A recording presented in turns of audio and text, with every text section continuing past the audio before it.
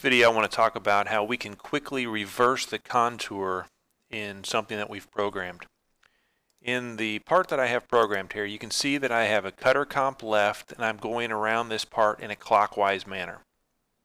Let's say for whatever reason I want to make the mating part or whatever. Now I want to run this same tool path or this same profile, but I want to cut cutter comp left going the opposite direction.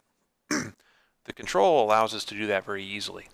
If I go into my review screen and I look at the mill contour block, you can see that it's a cutter comp left and that I have some arcs and lines and arcs and things that made it happen.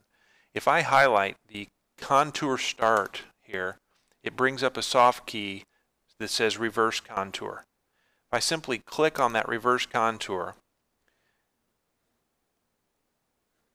and go back and rerun this program, you'll see that it is now inside the part, again cutter comp left, but staying to or going counterclockwise now. So it's an easy way for us to reverse an already programmed toolpath.